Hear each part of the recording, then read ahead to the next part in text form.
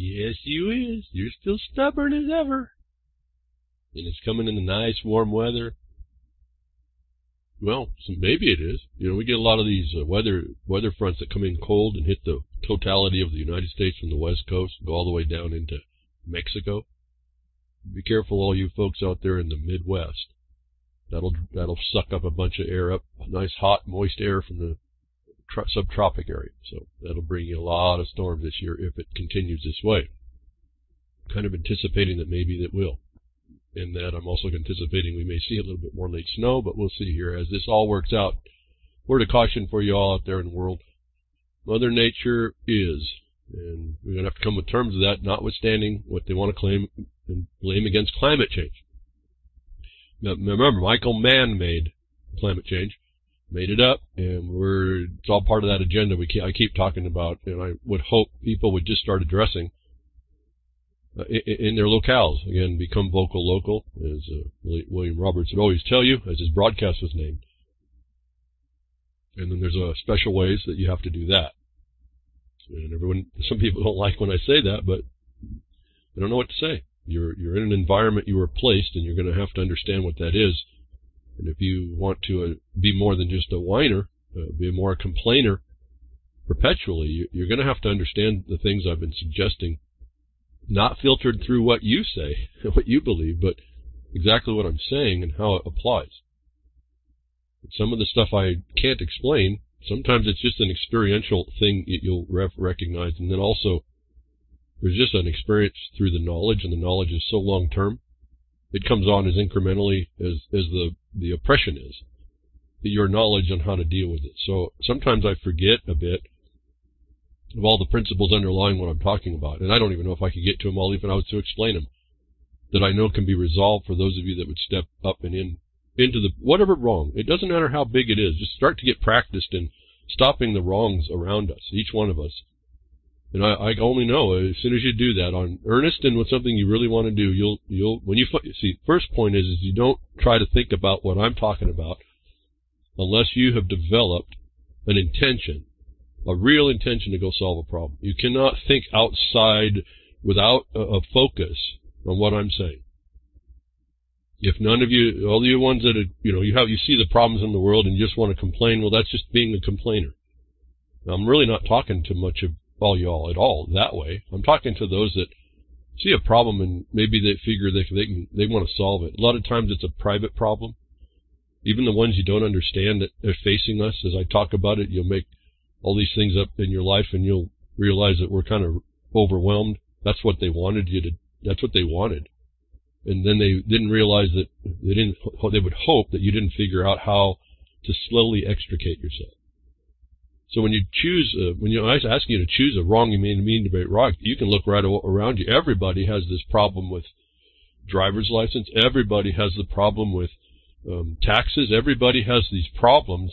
On and on. The cops will kill you, any one of us. It's overwhelming. I get that. But if you focus on one thing, you have to focus on one. Make a list. Maybe I'll give a quick explanation. I say some of this stuff, but it takes physical activity to do this, and it takes you need to settle. Everyone needs to settle down and really start to reponder what's up and refocus, and maybe even get down to pen and pencil, a computer, unless you can do it on the computer on a notepad or something. Sit down for yourself. If you've got problems you see in the world, even if they're not your problems, but you just don't like something, make a list, and I'm going to go to 10, but maybe that's too many as well. I'm surprised at how little we're able to handle. So when I start offering numbers, that's pretty arbitrary as well, and it can be overwhelming. And I'm learning more and more. I got to stop talking to people. I have to cut myself off when I'm responding in an email. I can go on and on about to set up the battlefield, to explain the path. It could go on and on and on. I'm now understanding after all these years. It takes time for me to learn about y'all too. It's too much. And so I've got to take it a little bit slower. I don't do that on the broadcast. I just stream on through whatever I can, whatever subject matter there is, because I just want to pick on something that might pick up something that might interest anybody. So it's just a diverse discussion here. But when you get into describing how something goes on, I can get pretty detailed on any particular matter, but I find that it overwhelms everybody. And actually, in practice, it's not that overwhelming. It's hard to explain it without it becoming overwhelming. And so I'm learning to cut back and cut back and cut back on what I explain to people till I can see whoever is interested is picking the initial information up. And most everybody picks it up pretty quick once we can focus on something. So I say, don't try to decide about what you are, what you do, and what you don't, and criticize whatever yourself and on this. You have to sit down and make a list of 10 things. If there is 10 things. If there's one particular thing, fine. Just for generalities. If you're looking, people seem to have a hard problem picking a choice, I suppose. I'm sure anybody could pick 10 things. I would actually say just pick the 5 things that really, really irk you. Put them down, write them down, maybe on a notepad and a computer, whatever makes it comfortable for you to work. Settle down and think about it. What are the 5 most important things in my life? Even whether I understand them or not, conditions that I cannot stand. The most important ones that you want to get down, write it down, 5 of them. And then I want you to not think about everything else, look at just the 5, and I want you to break the list down to 3. And this is a little bit of an exercise because you need to settle down. You're slowly settling down to be able to make that choice. And what's the most important thing when you finally want to get re-engaged in the society that demanded it of you, and when you didn't, you lose to whoever is doing it. And you finally realize that dynamic, whether I like it or not, or whether you like it or not. That's what's going on. Whether you want to deny it or not, being a heretic in your own life, I don't know about all that. I can only encourage you to make this list. Reduce it to 3. And even, I'll tell you, a lot of people have a lot of things they want to get done. They're tired of it. I get that. But practically, you're going to have to make a choice to start. Take that list of 3 of the most important things that bug you, whether you understand, no matter what your status is before that question. And I say this so let's be less so esoteric about that. A lot of people understand either about taxes or driver's licenses. If you're in a position of paying taxes or have a driver's license, don't prejudice your thoughts about wanting to stop that condition. You don't know. I'll tell you, you do not know how to stop that condition. But it bugs you. So if that's important, whether you know how you're going to go about it now or not, put it on your list. And then you look at the list of 3, and you say, of these 3, what's really the most important thing? When I start to factor in what I do know, my skills, what I perceive it might take to accomplish, and a lot of the bigger deals like taxes and driver's license will take a lot longer. I just put that up front so you understand there's a lot more prep work because the government is resistant to not getting their stuff, their revenue and their control. And there's a certain ways to have to approach all that. However, something maybe even a little minor. You look at what your list is of 3. Of those, and taking into your knowledge of those subject matter areas, you find within those 3, the one you have at least the most information on, and still a compelling interest to adjust. And then you have to decide that's the one thing. You started with 10 or 5, you go down to 3, now you've made 1. Now you have that list and you save that list because that becomes your stepping stones to do the bigger other things. And sometimes, as I've been talking to some emailers or writing back to, and apparently I might have a problem. I've been sending emails and they've been coming back. No, they're not getting out. So we got a new problem to developing. But at any rate, I'm trying to be on all that. But you may find that depending on the things in your list, you may or may not integrate them into a more and more stepping into how you solve problems for you. And so that all depends on what those subject matter areas. Okay, less esoteric. If you have a property question, let's say a taxation question, and it's going to be a little bit to go work that through, but you just make the record to show that depending on your holding, on what you possess exclusive to the government, will depend on how long it'll take to get them to see that, or you have to expose them for the criminals they've been. And that just takes some letters and communication and knowledge, heavy knowledge on your part. Let's say you also have a driving matter. Well, if you do your land rights first and you get those established, you have the right of ingress and egress. That's a pertinent property and right relative to the property. So you now start moving in the direction of going to your driver's license. Let's say you have also you want to do production type things, growing stuff, and there's a prohibition. I'm not saying, and listen very carefully. I'm not saying to start growing. You set up the record if it's whatever you want to grow is against there's laws against it. You have to make the records to defeat that law, notwithstanding its existence. And there's ways that you have to do it. It will depend on how much resistance you get. It will depend on how much you have to do and where you may have to go to resolve that. But if you start in property, you can get it to drive ingress and egress. Now it's a natural progression out from coming and going on your property, which is an appurtenant right that wasn't supposed to be. It can't be regulated actually when you get to it. And let's say you want to grow stuff on your land, so you're starting with your right, your property and rights is like your home. They call it a home, but that's a tax home. I'm talking about it's your safe space, if you will, the thing that the government doesn't want to be a safe space. But if you drop your pebble in that ocean, the ripples go out, and the ripples are these appurtenant rights that you can build from. So that you can see a natural progression from a property right. If it's just the one thing, maybe you're upset by vaccines now, or you're upset by a 5G or smart meters. Those are a different approach, a little bit differently. And those, again, are mostly administrative, and those are probably the least potentially dangerous as well. So, as I say, get down to your last three, and then make the determination on how much you have to risk and what you know. And if you know nothing, just be honest to it. You'll learn what you have to do eventually. I mean, it comes pretty quickly, actually, when you get focused on the right path. Instead of going through all your ideas of what you've been told on the internet and what people will tell you, the main thing you need to do is take the lead of people you trust, and then just take that as a lead. As I tell you, I'm a pathfinder. I'll find you the path. You have to take the path. I'll even give you a bit, most of the time, what you're going to be anticipating when you see for markers for yourself. But you're going to have to take that path. That's much easier than I had it, where I had no clue and I had to kind of figure it all out. And so this is in my mind, this is the day I can offer things to people that maybe you didn't think of in ways that have not ever been done. And that's why I tell you about the evolutionary engagement. It's not ever done. You're not doing it just for the sake of it's never been done before, or very rarely anymore. You're doing it because when you read in the codes and the rules and the things that occupier is holding against you, you learn how to communicate with it. You find out it had the power that it was claiming. And so this is a slow process of reintegrating our mind. We are not, most of us, and it may sound like an insult. I'm not insulting anybody. It's just a fact. You're not capable or prepared right now. You might think you are, but you're not. And I say that without any arrogance or judgment. It's strictly when I got into this, how you respond to this thing is wholly different than I've ever seen anybody talk about in all the things that have happened. And I'm talking since the early 90s now. Information that's, I've been watching all this time and learning and researching and doing my own stuff and working through the experiences of dealing with the government that doesn't want you to, they're really not there to serve you, they serve itself. So we all know that. I don't even want to get down that. We all know that. So my question is, this is the mission. Do you want to extricate yourself? And you're going to have to claw out one knee, one hand, one grip at a time out of the stinking abyss.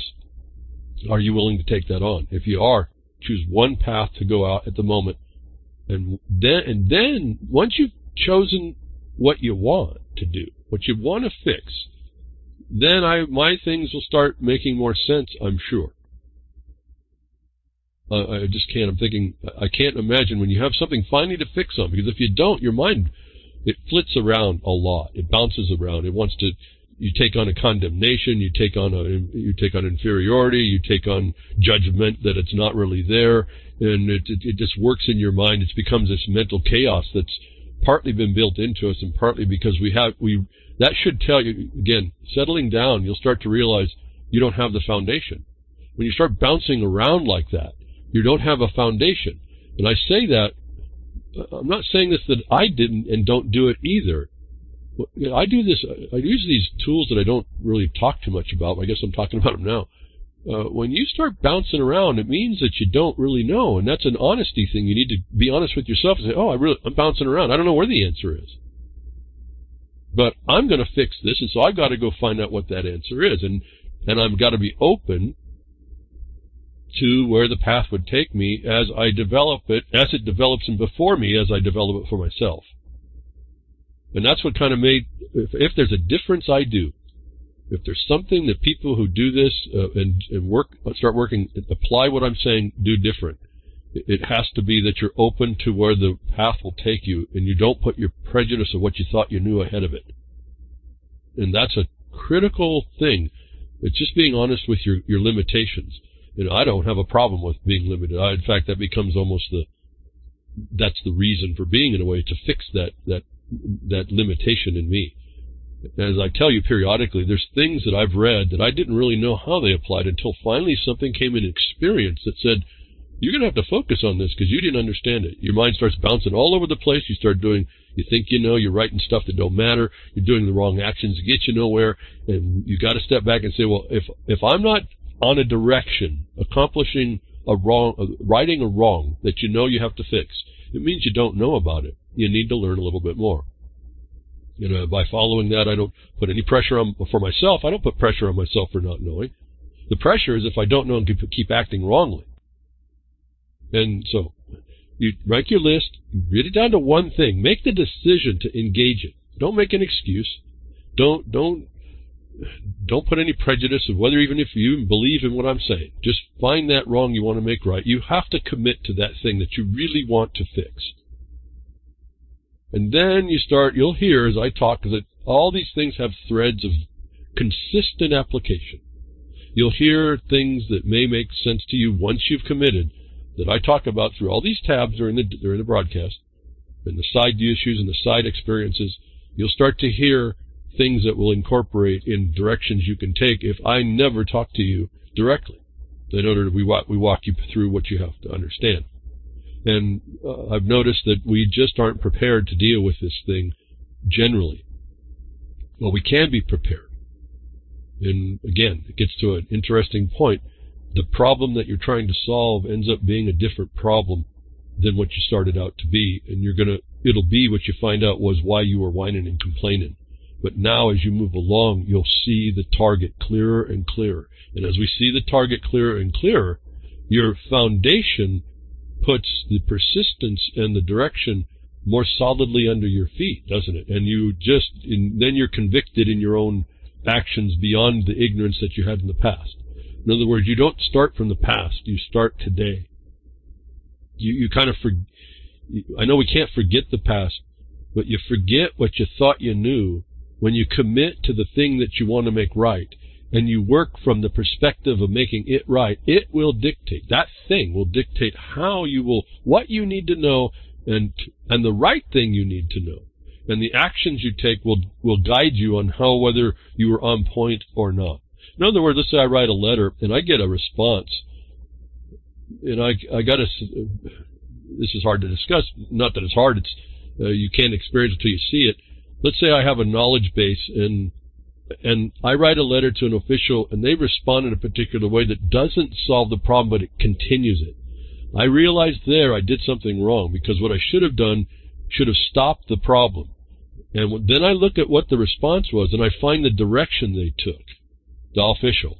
And I go learn about that direction they took. And then I write a subsequent letter, and not just that direction, but I look at the other, they're evasions, essentially. You learn about those, and the next letter that follows tries to bring all those other evasions and the one they had and catches the official in the problem. So this is a little bit of a process. So even if I make a mistake and I don't lock it down, it means I didn't know that trick, if you will.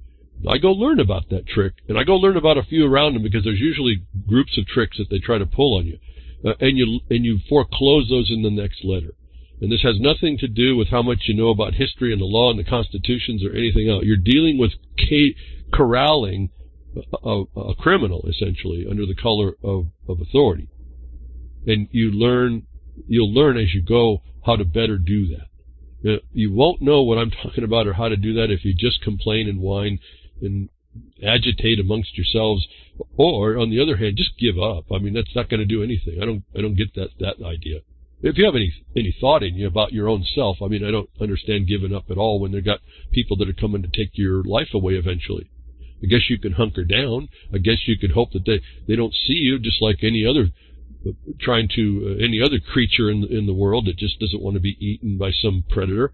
Or you can stand up and act like men and women and say, the predators are mine to control, and they don't have that right to do that. They don't even have that right to cause me to hunker down. I mean, that was really my insult to me. Is why do these people even think they could do that? I don't forget the legality of it all, or the law of violation. Where do these people come to? We're supposed to be in this country that's not supposed to do that. Where do these people come from that they do that? So it really wasn't even an issue in legal or law. It had to do with people not mistreating each other, and when in a place that's not really supposed to happen, and it continues to happen because there's a presumption against that if you don't stand up for yourself. And I don't have an answer other than that. You have to stand up for yourself. Complaining about it won't do it. But maybe I don't want to mention too much about it, but there was someone who found out that a county who professed to the people it was going to go against smart meters. And it had a lawsuit that it did to stop smart meters. And I looked at the lawsuit, just some of the summaries of what was being said, and I said, they're going the wrong direction. That's going to be a failure. And the only thing that county can do, even though it's trying to promote that it's working for the people, is it's going to end up with the Utility Commission's decision. This was over a year ago. I just got an email from somebody complaining that the county threw everybody under the bus.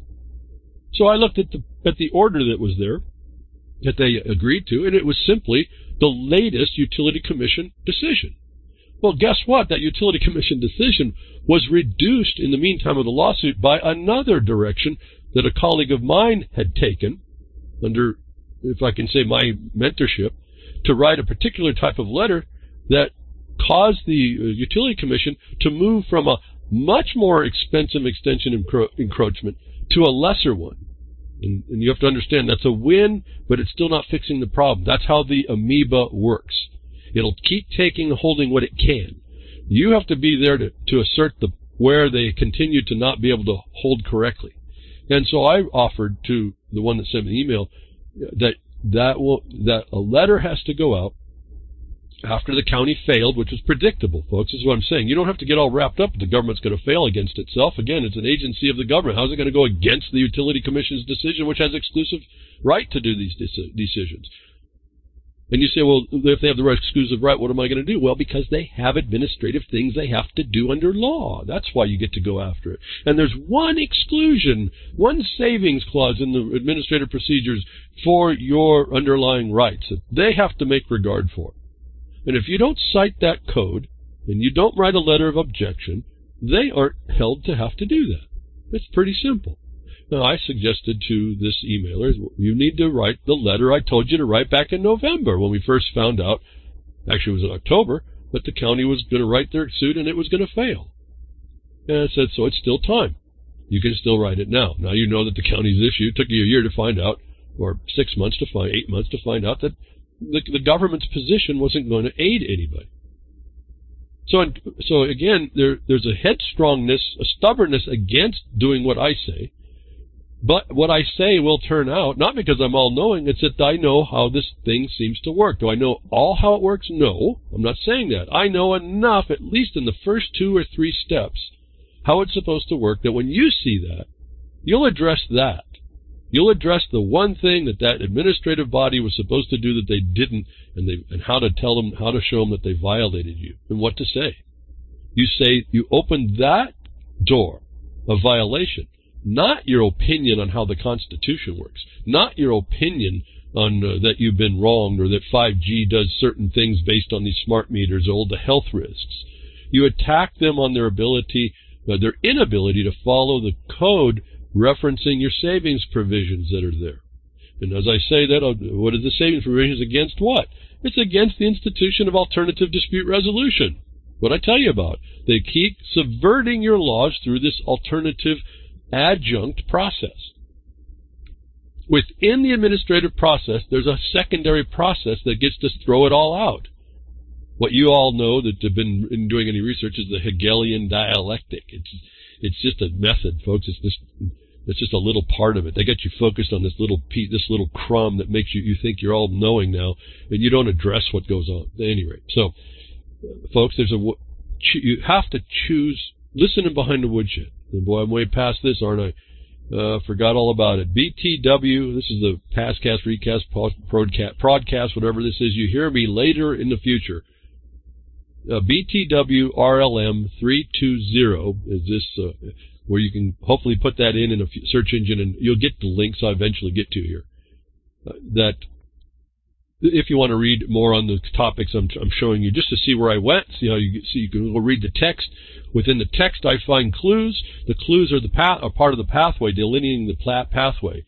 Here, right now, I've just been talking about methodologies on essentially some things that I see as obstructions to I see going on in people.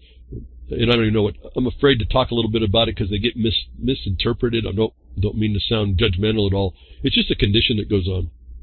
To get back to the point of making a decision. You have to make a decision to do something. I can imagine what I sound like. It's hard enough to keep following me without a position. I mean, with a position, let alone if you have nothing to fix on. Then if you get in your mind by, well, what are you talking, what am I supposed to do? Oh, then you get in your prejudices about the system, what you think is and all that. You're going to talk yourself out of doing anything. Or delay anything you might want to do. And I can't come up with all the little possibilities. I don't know what really sticks in people's minds to fix. I mean, that's just the world. It's just everything that's out there. That's what makes this place what it is, but that's also the exploitation points. So it kind of does take all of us. Everyone just kind of not liking something that's a substantial thing not to like, not the frivolous things, or important things that are approached, in my mind, if I was analyzing them frivolously. And I gotta hesitate. I can't talk too much about some things sometimes, but I just wrote a very important paper, and it got served and delivered. And I have to take an assumption, maybe a presumption, that the people that are in law and those at the highest levels of law understand law to some point. And so that becomes a tightrope. How much do these people know? How much are they knowing that they know that they're now evading? And how much of it do they not know? And for me, with the subject matter I talk about, or that I'm involved with my colleagues, it's like obscure. The subject matter we talk about is obscured to most people, except down at the property rights level, down at the contract level, down at the basics of grant level. Who the heck understands mining law? Well, it doesn't matter that a bunch of dumb miners made it. It doesn't matter that it was made by the people characterized as being the dumbest hicks in the world. But that's all it is. It's just this basic law that we end up finding out actually disposes land. What's land disposal? People have no concept of this stuff. This is obscure stuff for most people. I get that. But inside this are the principles of how the United States of America is different and how you can defeat everybody. So far we haven't been able to stop. No one can stop what we can present, to the point that everybody doesn't present what has to be done. And we have an opportunity to go to a very important place and put the test to those that know law. And at that point, I have to write, not as these people are gardeners. I have to write as if they know law to some level. And so there's a tightrope about what you're going to say and what you don't when you get into this condition. And we shouldn't be at this condition, but when you find out that you are, you can't go in the world with your head in the sand anymore, given that that was for us to keep better for ourselves than what we have been gave. Remember, Franklin said that right at the steps. We gave you a republic if you could keep it. People don't even understand the republic they gave them, and we're making it up today because we're so removed from the originations of it. But again, getting back through very narrow pathways, in particular property, the thing that was so different in this country as it was established than everybody else anywhere in other times, that the peons could finally get land as against the sovereign, if you will. These are all in quote, these words are in terms are in quotes if you know how to put them there. This was different, that the sovereign could not actually invade the land within the sovereign's territory because the sovereign wasn't actually sovereign. For as much as you'll hear the sovereign is sovereign, it really isn't. Not relative to property. And that's the big distinction. When you start to get that, you start to look at this thing and reduce it down to these property things and whether or not an official-looking costume can breach that, and by what authority. Then you start to understand how to protect yourself a lot better. Now, there's going to be another problem, and I don't know what to say about it because we're in the brink of exposing something. Again, that's why I can't talk too much. It's in the works. All this stuff gets in the works, but they wouldn't be in the works. We wouldn't be in an opportunity that we have just seen open up for us.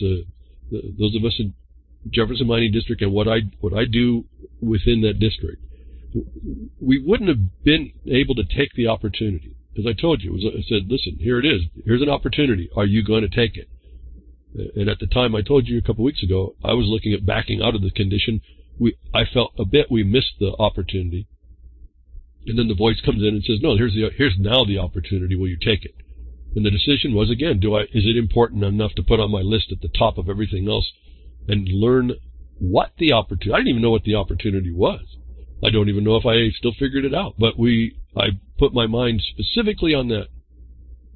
All right, so I made that decision here just a couple weeks ago. So if you don't think I make decisions about what's the most important priority to go after, the wrong I want to make right, it moved everything else off the table, and that became the most important.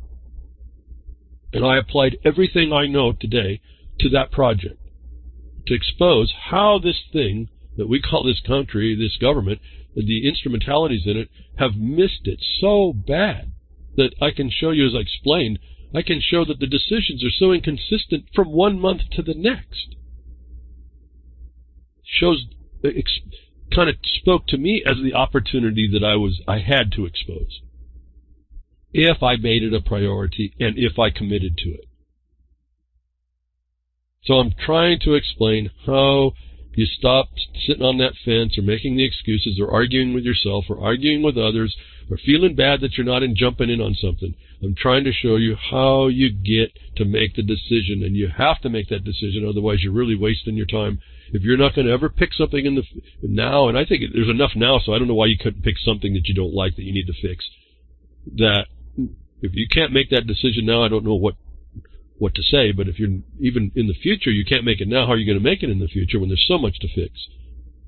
If you can't make that decision, then what I'm talking about is really beyond. It's just outside of anything you'll ever, well, it might sound interesting, but it's outside of anything that'll ever become useful. And you'll still be one of those making the whimpering, whining sounds and the arguments and maybe even professing how much you know that you actually don't. And why? Because it's different than we're told.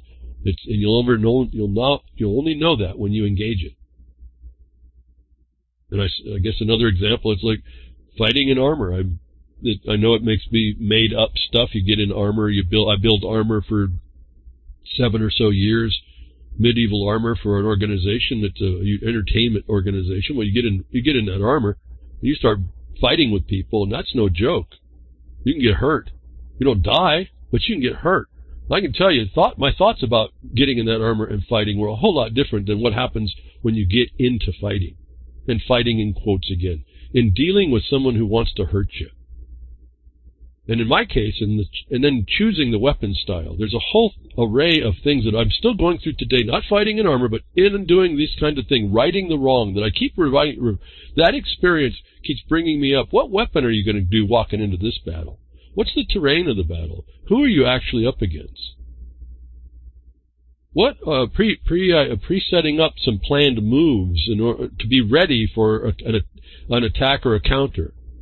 Well, it's an interesting example I can correlate. That's why I call it, our lives are like in a war, and we're battling this war. And then I got to the point where something I would have never understood in fighting that just became me. It became my expression in how I was dealing with people who were aggressing me in a physical form, but not necessarily in a deadly way. Although you can get really hurt. You really can get hurt. And that was, I found out there's something inside of us, a spirit that kicks in it. You don't think about it. And it got to the point where my choosing, again, you just look at your capacity, you're honest with what you can and can't do. I'm not the biggest guy in the world, but I'm not the smallest. I'm no longer the acrobat I might have been, the gymnast, although there's a bit of that motion thought in my mind on how this thing works. But I got into physically engaging somebody on a repetitious level who wanted to aggress against me, beat me in the head with a piece of rattan or stick me in the face with a glaive.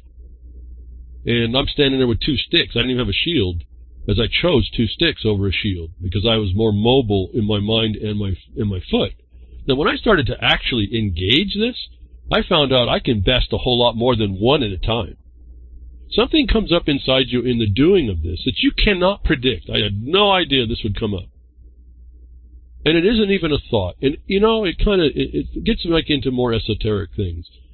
In doing if you consider it being real, that you're actually having to kill people here, even in the practice which mimics the action, it became a dance.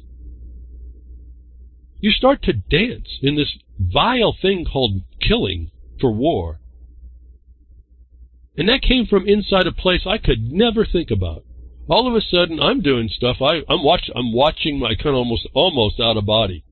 It's like I'm looking at my eyes through the helmet, and what is this guy doing? It was me I'm looking at, going through mowing people down with the skills that just showed up. And this is the kind of evolutionary engagement that goes on. You'll never understand. You won't experience the dance in your engagement that isn't a fight. No, I wasn't the best fighter, and I was never... Well, part of that scale was if when you're the best fighter and you dedicate your time, you become king. I never became king. I could care less about even becoming a knight. I just enjoyed the people. I enjoyed the craft of making the art, if you will. The good art and craft, not the one they've turned to us. In making armor, it's really like art. It's also medieval safety equipment making. But anyway, I learned how to do that. I learned how to... You know, we are an artist inside ourselves, but then we get into using the tools that we make and getting in and practicing a bit. I didn't put that much time into it. There comes a point when you come out. You come out. And it's not a discussion. And you find out you're so much more formidable when you break through and you stop your mental interference.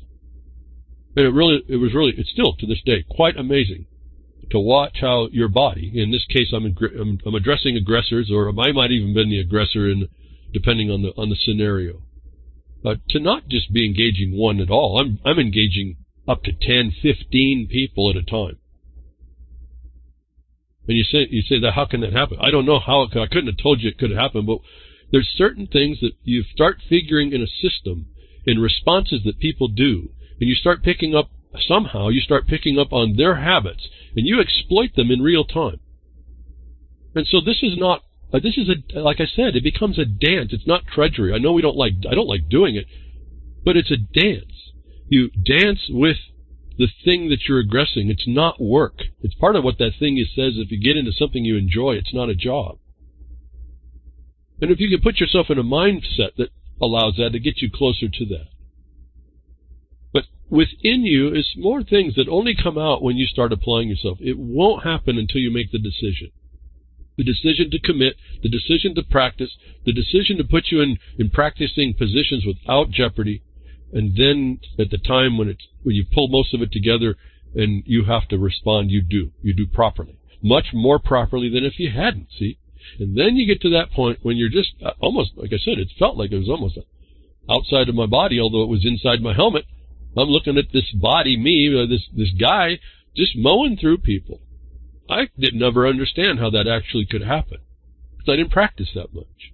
But there's certain things you start to understand in the engagements that I can tell you, I translate right on over into what I tell you to do when we see the world, authorities that are not, particularly the United States of America, that have gotten in our face and causing all the trouble that we have and causing the harm we see, and we sit back really only to complain about it, when I'm looking at this whole thing over my experience now relative to the training and engagement and saying, well, there's a way we can hit this, and it's not going to be by our prejudices about what we thought or our complaints about it.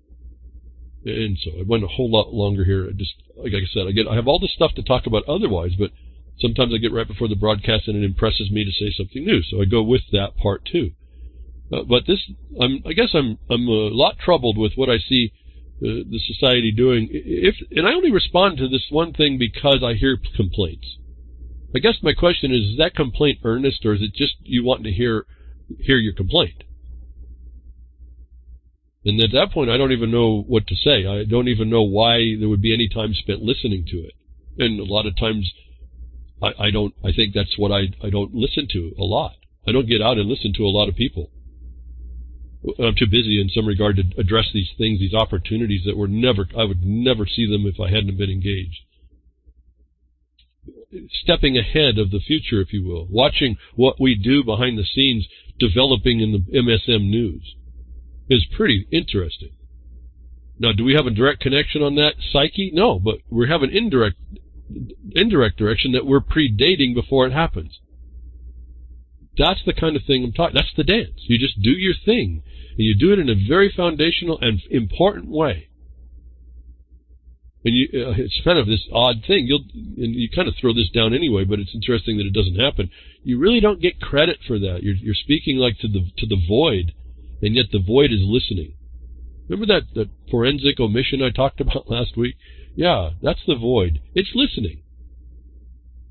See, it's something in there that you're not told about or don't see, the omission. But the omission is something, isn't it? The absence is something in there. And if you have a little insight what I just said, then you start seeing what I tell you. When you can see transparent things. You can see, I see dead thing. I see dead people. This is whole society. It's the complainers, the whiners, the adopters. It's the people who rally up around people who want to save them. It's people who want to follow, like the Pied Piper, all the people that somehow get their mind and trap it. And I work real hard. It's an ongoing battle to make sure I don't get my mind trapped. And it may sound like it's not very accepting, but it's a qualifying non-acceptance is what it is. It's not closing the door. It's saying, I'm not going to just give over to that. I'm not just going to give over to my complaint and whining and even my own prejudice. I'm going to say, okay, I'm going to commit to this. I want to see, I want to investigate exactly the truth that I can find. And so when you don't hear me talk about everything that's popular, it's probably because I've looked at a lot of it and found out there's missing links in the chains, and I don't go for those anymore. I've stopped doing any of that. And another way you do that is you just stop listening to other people's fantasies. You've picked something that you want to see done. Forget the rest. You pick it, whether you have support or not, and you just go working along to make it right. And I've said, in some things I may be available to orient your thoughts in order to proceed more correctly. I've identified for you over time many people who are kind of renowned for what they'll tell people, and to me they look like walking wounded. They're really not an authority of a thought, and they're not someone I would follow for a philosophy in life or bind up with people through that with a lot of people. I find that they're pretty failed. They're not bad people, but they've been harmed, and so they're responding to that wound. Now, we all have the wound. Now, mine started with a wound 30-something years ago now. And it's developed into whatever it has been, to the point that this last week's I'm writing some very important paperwork. And as I said, it's not on me whether or not I'm right or wrong. It's that there's certain objective basis that must be followed that are not, and the other end having the duty is now under test in ways that was never tested before. And that's a pretty interesting point to watch. If the society now is not in the place to understand what I've just said in a document through the Jefferson Mining District to an important place, maybe we weren't worthy of what we have anyway. And then I really wonder, if that's the case, 2 steps down, why do you complain that the chains are on you? Why do you complain of it is like The Matrix is not a movie. I mean, you're just wanting something to be disgruntled over just so you live comfortably in your pod. And I guess that's where society wants to go. I don't know. I don't see a reflection otherwise, and although there's a few of you out there that really inspire me on your own endeavors. Whatever I may sound like in judgment sometimes. But point is, wrap this up. You have to settle down and make a decision of a wrong. Then you have to, and in earnest, and persist in that, and things start to show up that you need. And you'll start focusing on the more important things. Let's say, just as an example, let's say it is the smart meter. And I've just told you that you just can't complain about the existence of the smart meter. It's in the Utility Commission. That's in the state. So I'm only giving you a pathway that you're going to have to address. And I want to give you an example of a partial success in that method. So there shouldn't be a question that you need, if you didn't think about that before, even though it was available, or even thought different, that unless you have a success, what I'm telling you is a partial success. It's better than what you have in your own mind. And so if you're, just as an example, you're interested in the smart meter, then there's a way to address it. You go to the State's Utility Commission in a particular way. You go find an administrative defect that they didn't do that violates your rights in those similarly situated. It's a better path with at least one success in one place that I know that we did. It's not done yet, but it's got we got them to capitulate, which confirmed the fact that the savings clause provision was not provided, which now is going to be egg on them for like forever, until they fix it at least, if they can. They can fix it by fixing that. Is better an approach than everything else I've seen around that people just want to gripe about paying more or having the smart meter or the health effects and all that. You're missing the whole dynamic and point, and the other side wants you to miss that point. And I'm here to tell you, stop missing the point. If it's really important for you and you have a sense that it's wrong about the smart meter, I'm telling you, you're not in the most people. I haven't found anybody that isn't in a improper position. In fact, people are resistant to the proper position, even after partial successes, which is really always something that I'm marveled at some level. It just makes me shake my head. We're not going to do this. And yet there's the example of how close we are to doing it. And so I persist to try to settle down some people. I see conversation, I see comments. You have to make a decision first. Do you want to do it? If you don't, that's okay. But again, with all the wrong that's going on and the fact that we have to protect ourselves against those encroachments, or they come on us, I don't see the logic behind that at all, and I don't see even the intuitional rightness of that as well either. There's a couple of levels here you have to kind of deal with. And I don't see, it hasn't come, and I've not been explained yet. I'm open to any of this, if there's a question, any explanation as to that. How is it right when you see a wrong not to right it?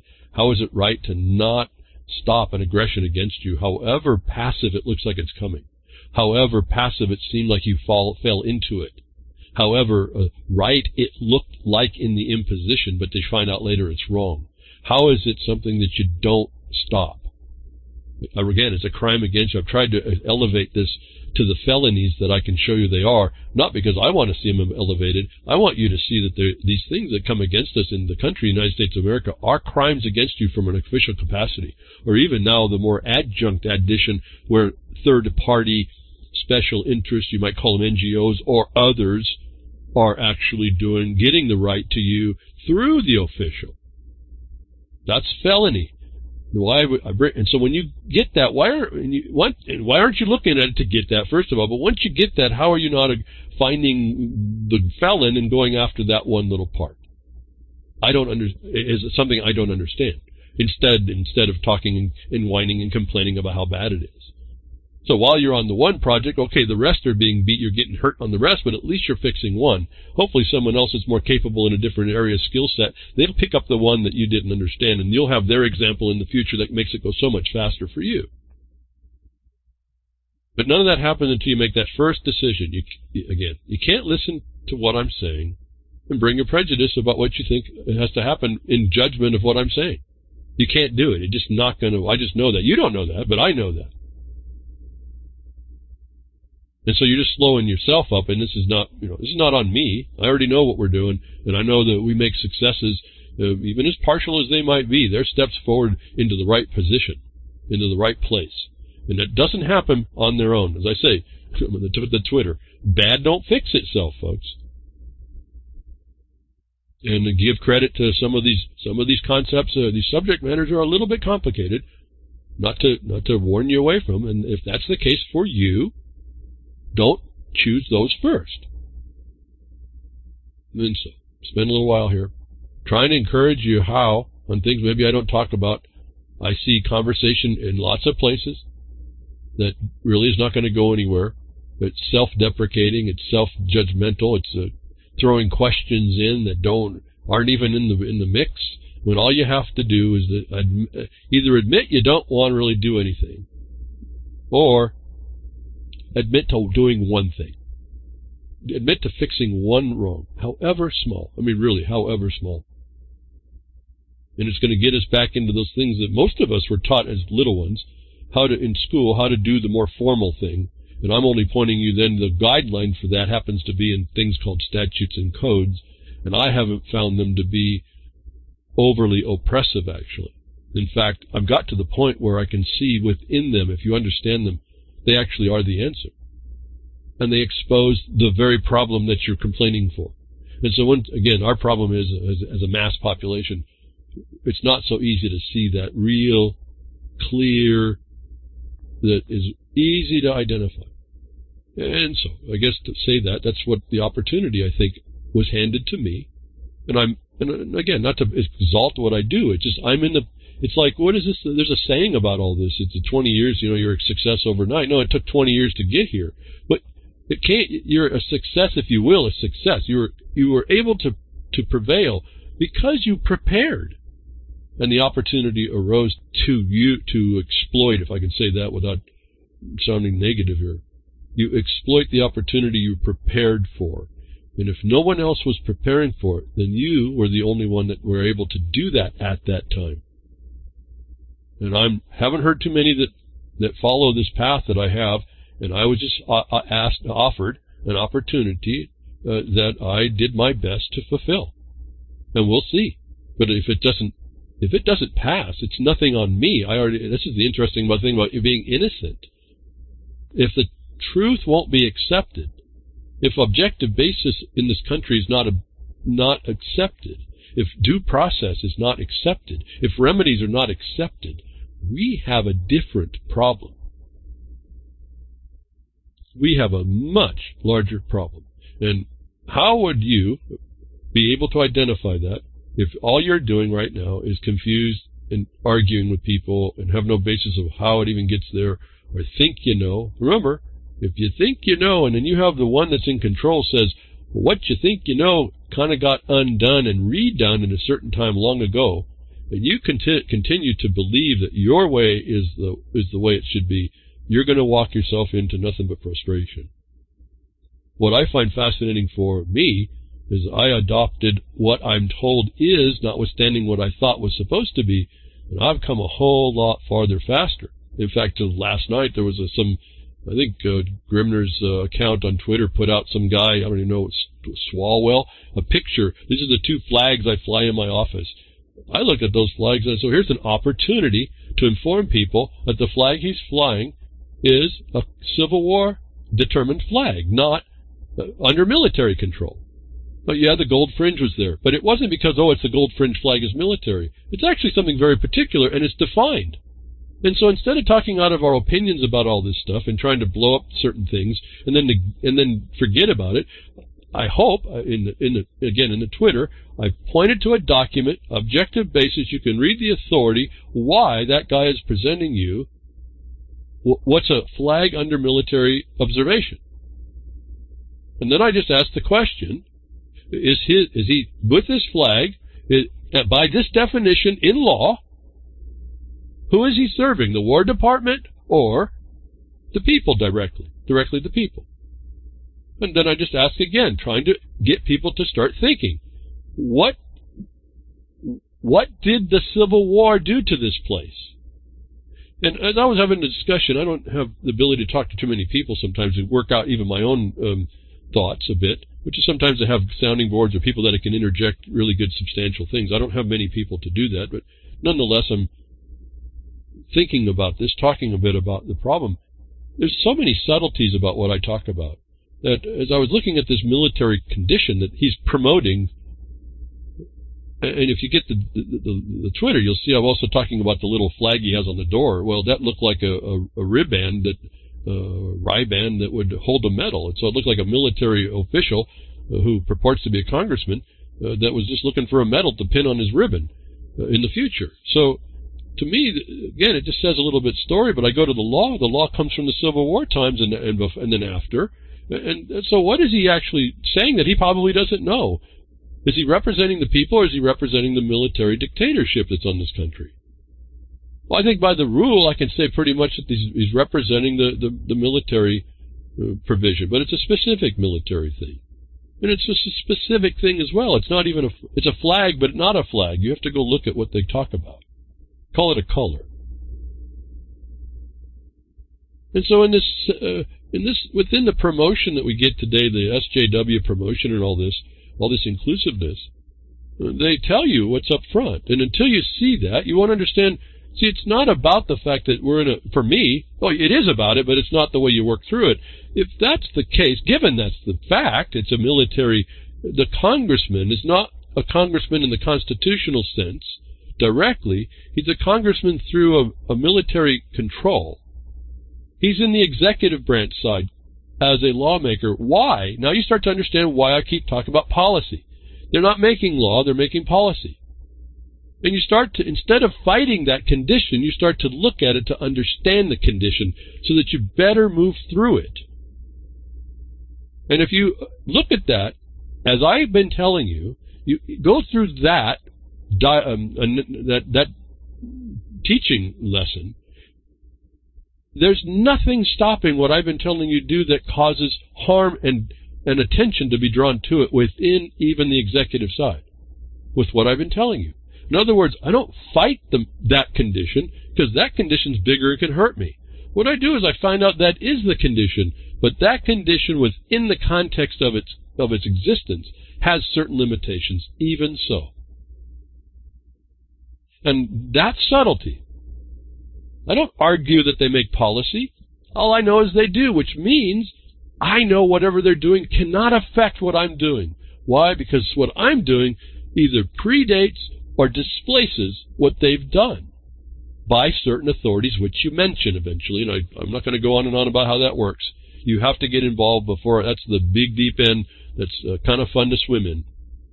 If I'm going to be in this open-air prison, I'm trying to make it a little bit more joyous, if you will, while I actually try to oust this condition. And I don't oust the condition. I oust its effect on me. You can too.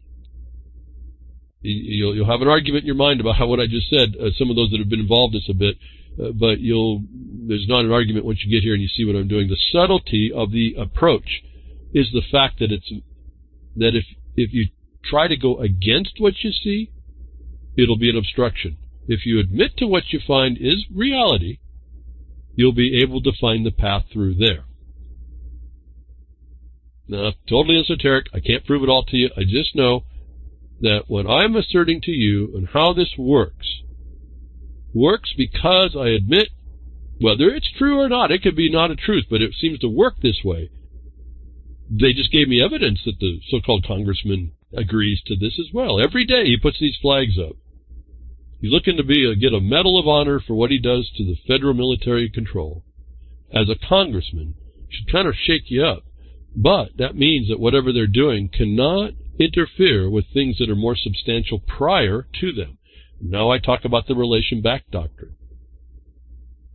And when we start asserting this, we start finding their armor is not there. They have weaknesses that they can't address. And so it takes a different thought process. It takes you settling down, getting into some kind of a wrong you want to make right, and start moving through it, not the way prejudices that you've been learned over the internet and all the past, and what all people told you how it was.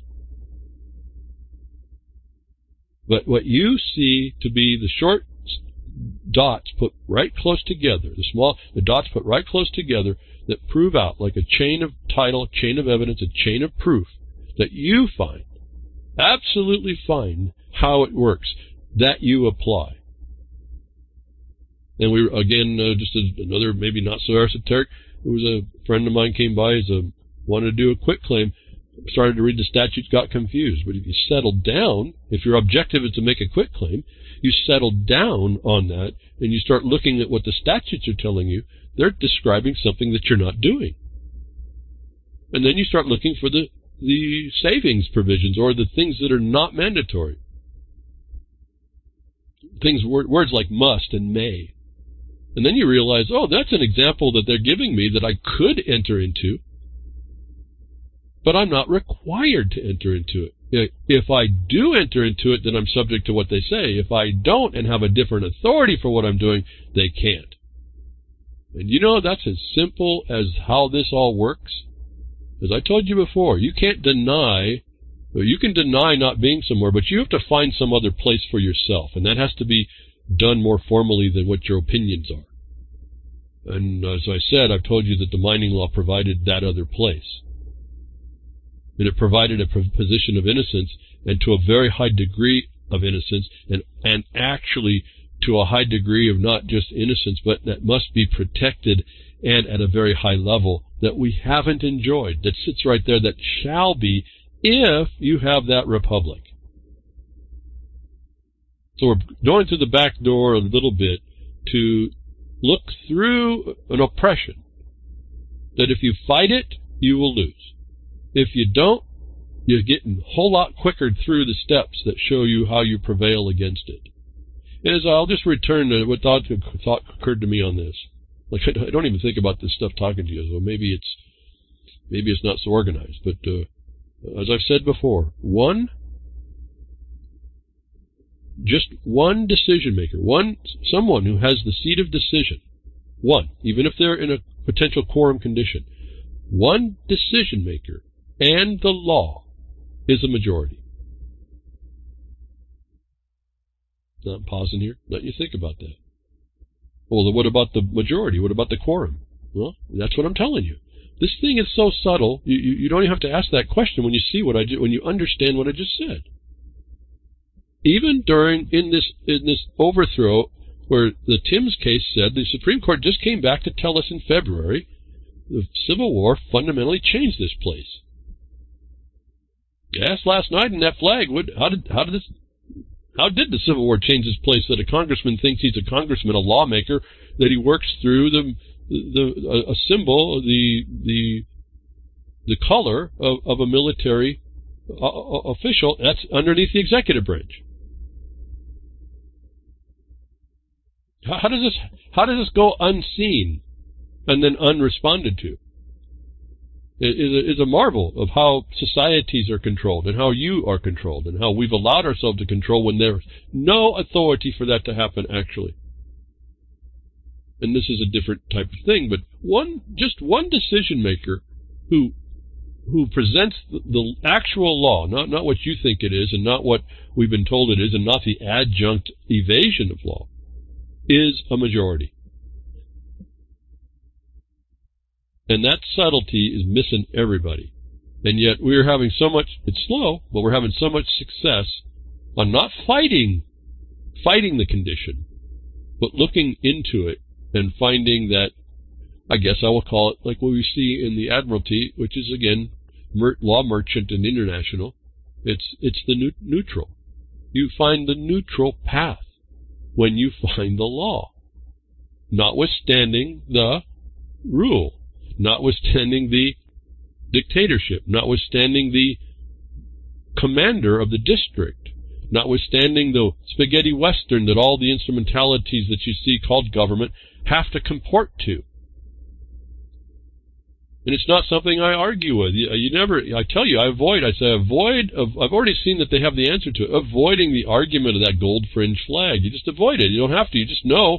You think taking that thing out of any particular place is going to stop the overrule of the commander of the district that you heard was invented or created in 1871? You think you pull it out of the courtroom and still doesn't sit over the land? Is the subtle failure in that whole theory. So instead, you look everywhere you go. It's all telling you live in a place that's not actually old. It's been adulterated in some time. I can point to the Civil War. The authorities today tell you that. Why wouldn't you just take that as reality and realize that conditions how you'll respond? And then you hear this guy behind the woodshed says, notwithstanding that condition, you can still move through. You can still get to what you were told was supposed to be. And why people resist what I'm saying and would rather just argue or, I don't know, kind of flip out about what they're getting, this, that, and the other, I don't even know. That's what that has to be a mental illness, and I'm not judging that. I think that is what they've caused.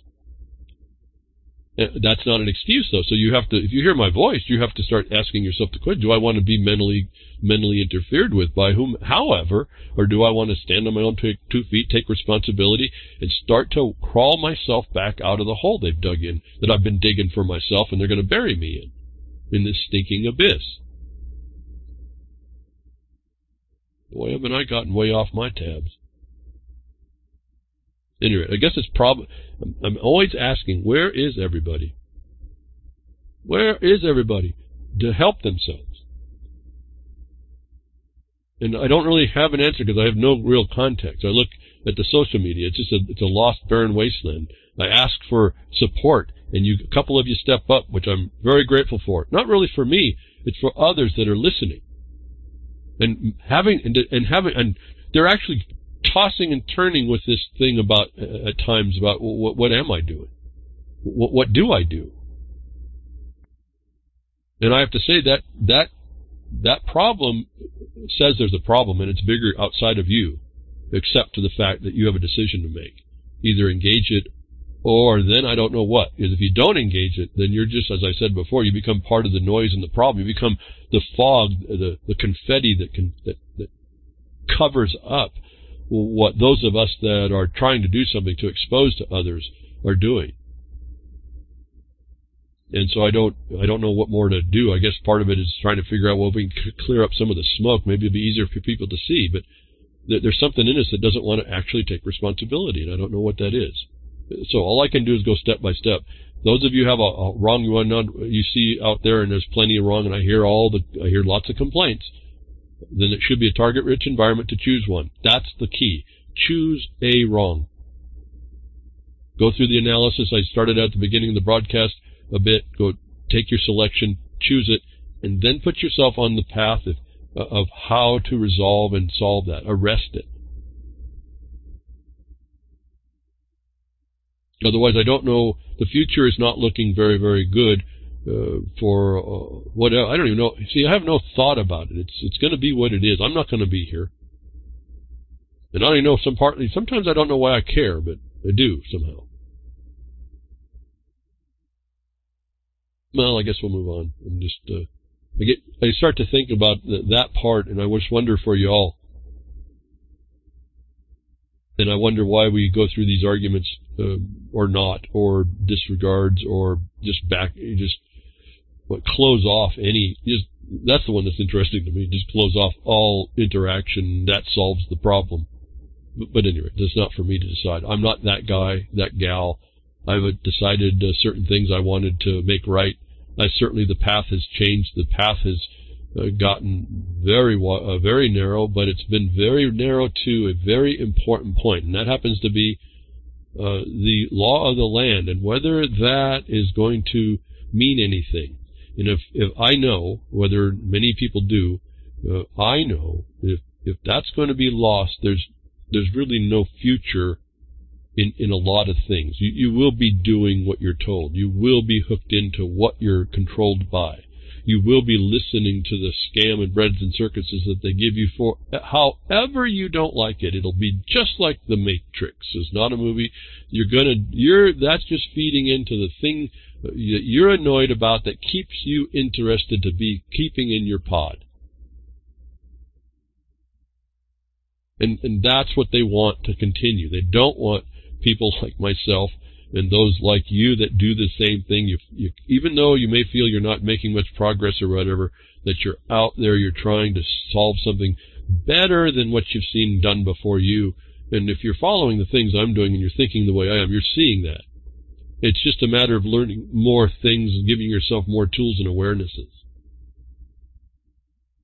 Because this obstruction is pretty complete, so you're going to continue. That's why I say there's no silver bullet. And almost there can't be, because the way this place was designed and then the way it was adulterated, it takes a unified people, literally. I mean, the Thomas Jefferson quote is really insightful. How did he know to do that? How did they know that that was going to be the condition? Is having a very good insight on the past and understanding the truth of that point. And here we are in that day. The revolution has happened again, and we're going to lose this one again. Some people, you say the Revolutionary War and all that stuff. Well, look what it got us. It came back to the same type of controls, didn't it? We could write the Declaration of Independence today. But I view that more as a whining, because they told us about what was going to happen, and we weren't diligent and vigilant against that we're here that day again. And yet I look around, I see, but there's an alternative. They talk about a dispute, alternative dispute. I say, use the alternative that's not the dispute. I say, don't make an issue. Don't create a question. Instead, most people want to agree to make the question. And I really, at that, you get to a certain point, I guess there's no way I can understand it anymore. So I wanted to start out today on something that's kind of troubling me. I'm going to move to the tabs now. So pick something, folks, before you can listen to me and all, but pick something and then start listening for the things I'm saying that you can use, techniques and this and that, and start applying them. Start learning. Start going to the codes. Start doing what you have to do. Go to the, it's like not that we don't read history. We use it to find out. I look at it right now to find out what's not happening that ought to happen. Who am I to say? Well, it's in there that I read, that it tells me I'm there because I'm reading that it's there. That's who I am. As I was commenting we're looking at commerce, folks. As a friend of mine, a colleague, we've got an independent observation of what the definition for commerce is. You all think that should be settled by now, but it's not, and that's a fascination to me. So what the problem is they throw you all under commerce. Most all of y'all, and most often the time is a commerce condition. Well, in this property, the land disposal law, it's not commerce, and it can't be forced into commerce. But that's what they've done by the fraud of omission. And so a colleague of mine has for a few years now fixated on trying to resolve this and educating people on this condition. Ran across some documentation. It has even more external citations of what commerce is, and then delineating what it is not. And it clarifies what we've known and what we've been saying for years. But I looked at the latest document when he wanted me to read it, because he's writing another document to inform more people where he's at. Moving the education of that basic concept along, showing what commerce is versus what production actually is and how you delineate the two. And I realized that even through all this time, finding even more confirmation for this condition, that commerce is not production, and production cannot suffer what commerce suffers, and it's identifiable, in confirming what we already knew. I realized in reading the latest document, and I knew this, but now it's confirmation, the system discusses what commerce is relative to production, but it doesn't explain why that condition has to be there. And that's what we've been doing, or I have been doing for years, explaining why that chasm, I tell you, sits there. So until you get involved, you're not going to be able to have you'll have unique insights that come to you on possibly things that have really never been done before that continue the harm against us. So I'm not just focused on that, but part of my focus is now looking a lot closer at making sure we assert why that separation is, and get away from having to make an issue over what it actually extends to or what it doesn't. Once you understand the underlying foundation, it isn't a question what commerce is and what production is. Why? Because they're two separate things, and commerce requires production. And how do we know production? It happens to come with why the land was disposed, to the use. The use is the production. That's a grant. That's a contract between you and the government that the government itself cannot come to and interfere with. And what am I saying? I'm talking a bunch of court cases that explain this to me. Any grantor can't come against its grant. Your grant relates back to the granting act, or whatever the granting decision was. It could be private too. You can apply this public or private, government or private. You get whatever's granted, and to the exclusion of everybody in the whole world is why. That's never talked about. Do you think we talk about it now? Or you think that made it to the most important document I've probably ever written that may never be read? You better bet it went there. You better bet we said that. And can you understand a nation, the foundation of which was property, that the highest laws in the land, the biggest judges, the most important so-called congressmen and senators either don't know it or know to subvert it, and do it consistently? That to this day, the reason for why that distinction is there has never been made, and I'm sitting in a position today after my studies to be able to be someone who at least gives someone an idea. Will it be said to me? No. It'll never be found out what I just wrote to two people. It'll just pop out somewhere. It'll be for our good, and that'll be good enough. But can you imagine looking at a situation for 140 years that never got to the bottom of what the distinction was, is how they're subverting your life?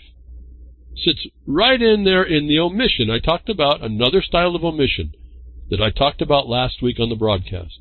Reading for the things that aren't there that ought to be there requires you to know different than all the other prairie dogs around you. And that gets real hard to do when you have psyops, if you will, these planned interferences going on. And I'll move on to my tabs because if something's come up and that I'm a little concerned about, I don't know. I'm a little disappointed about it because you tend to think, we tend, like alt media and all this. Now, I know we've been exposed. I say we, I don't mean me. I mean we as the people that look at even identifying what alt media is. That has been found out to be just another game too, and yet within the net, they try to throw, at least this broadcast, I'm sure, although we don't have such a following that we raise to any level to be of concern to the system, which in a way I kind of like, but again, it doesn't do the outreach it needs to be. That this thing, there's something that's been coming along, and I wanted to warn people about it. Whether or not I'm right or wrong, I don't know, but I wanted you to see this problem. Whether you thought about it or not, whether it's important, I don't know. This is us tuning up how we learn and discern what's going on. But you know, this Julian Assange thing, it's important. And it's important, and it is important relative to the speech thing. But I think I've been having some trouble with this. I've been having, and it's been a long time, and now it's starting to rise to the surface, that someone who has, I guess, favor in the so-called alt media or that thing, the thing that's not mainstream, I guess, it came up, and it isn't the first time I've seen it, but that this guy came up and said this.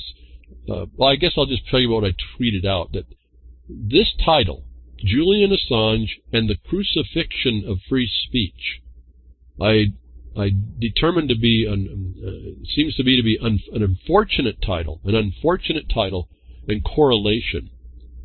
And then I mentioned this, adopting a slow-simmering psyop as a question.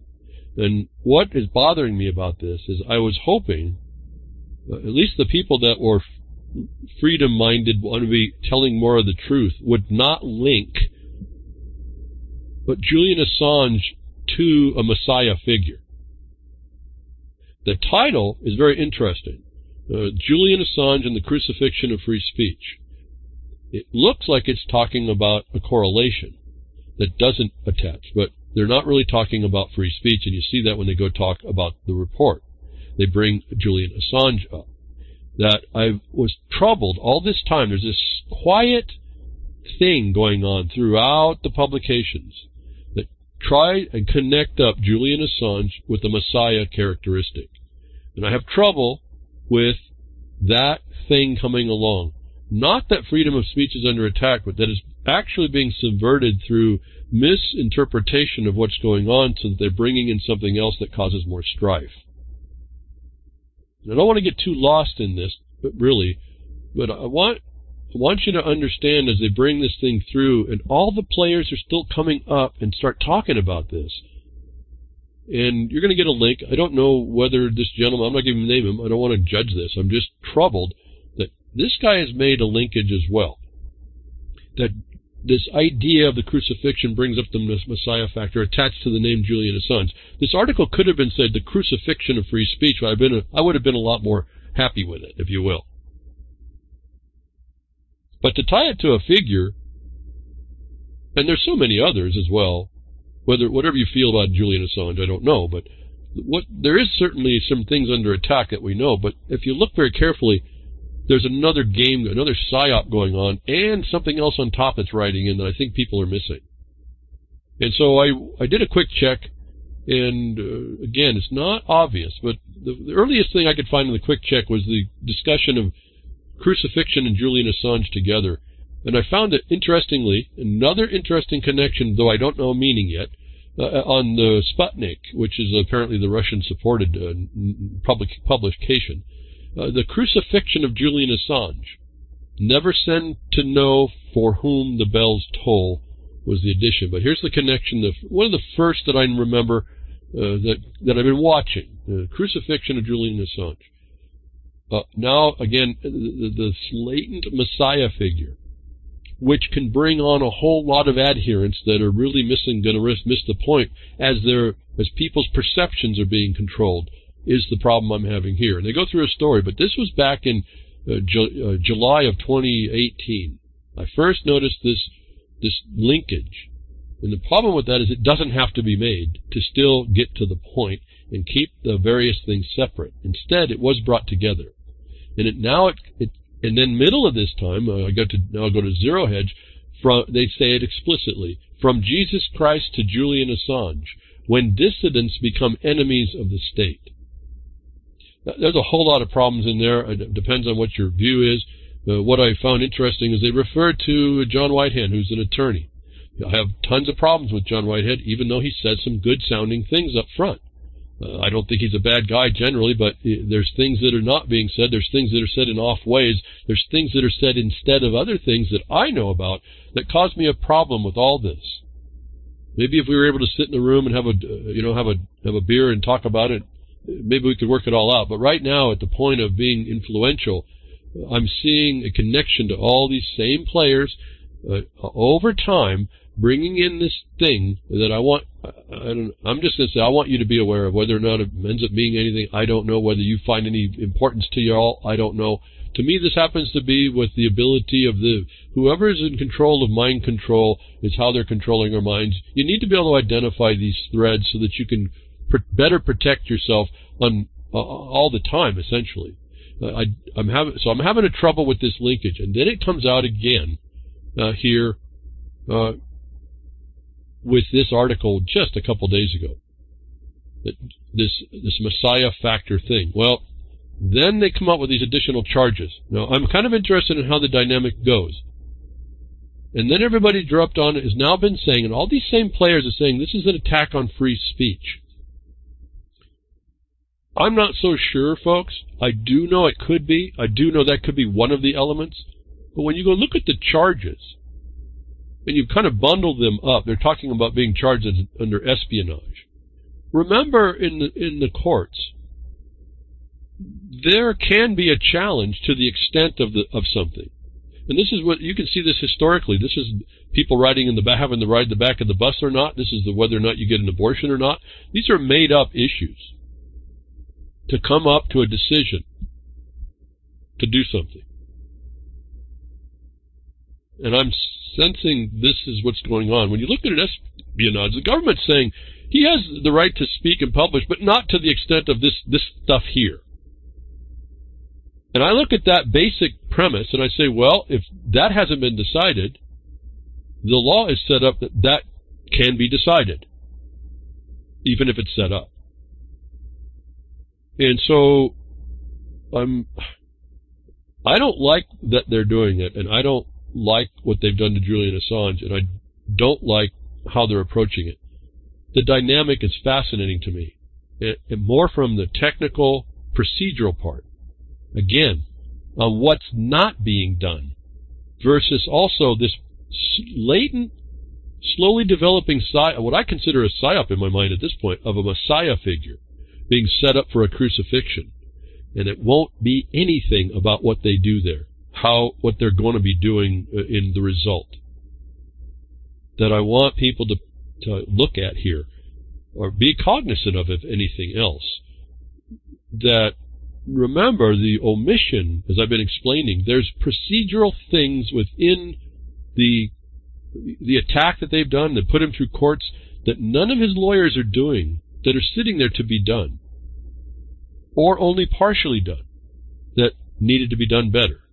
That when you have a more comprehensive look at what the potentials are, what are the tools they have, and they're not using the weapons in the war, I have to start wondering about that. No, there's always a question of competence versus agenda. Knowledge and not doing it, or just not doing it. But these are more, again, foundational concepts I'm talking. What do I usually talk about? Challenging the jurisdiction, challenging the authority, having an answer to an action sitting when you have the burden. You have to have an answer. You don't sit quiet to that. He did that in his so-called sentencings under the bail, the failure to apply, agree to his bail agreement. There was things he had to say that he didn't. And then they tried to say some stuff in the subsequent hearing. That was done. There's no purpose to say all that. And so I see a problem in this whole condition that I think if you aren't aware of what's actually what's going on here, that you're going to miss. This looks to me to be a big play.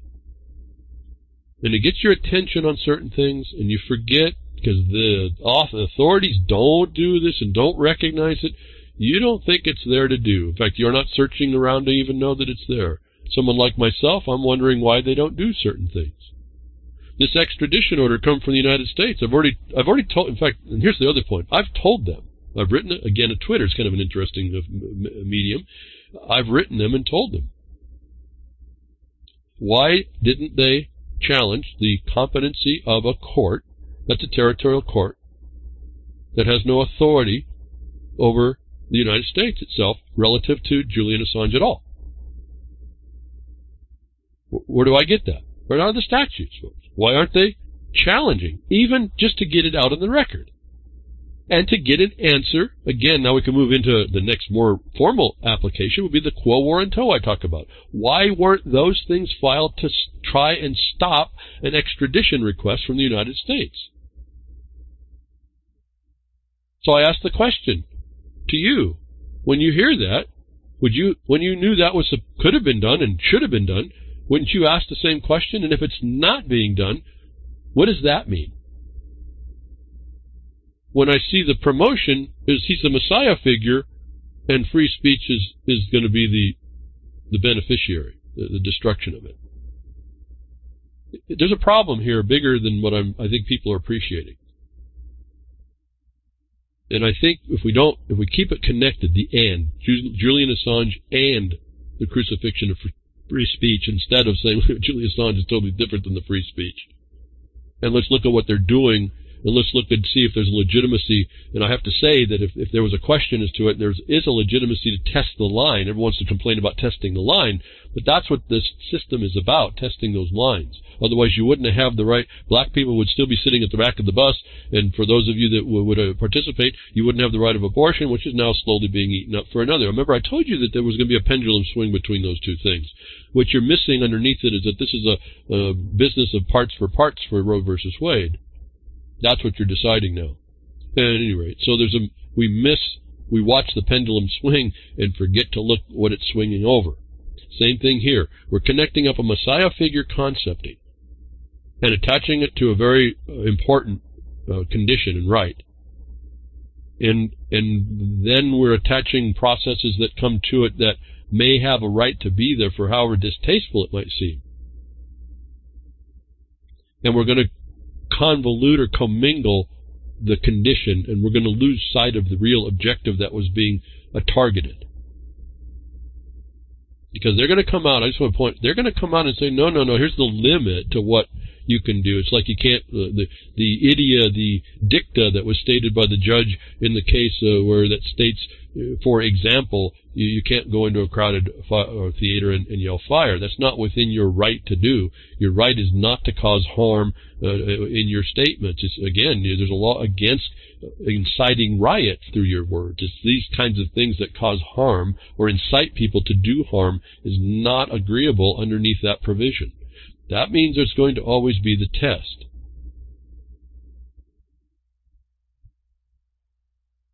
what you're forgetting is that you didn't know there was a whole bunch of process that they're just negating to push this thing through, and we exalt people into Messiah status and forget the actual condition that actually would be, and it's not the Messiah at all. Anyway, I don't know if I'm got any way to clarify more of what my thoughts are. I'm troubled by this linkage. I'm troubled by people not seeing the procedural defects that are omitted, like I was talking last week about the forensic omission of what is not going on that ought to be going on if this was actually substantially what you would expect relative to your claim of free speech.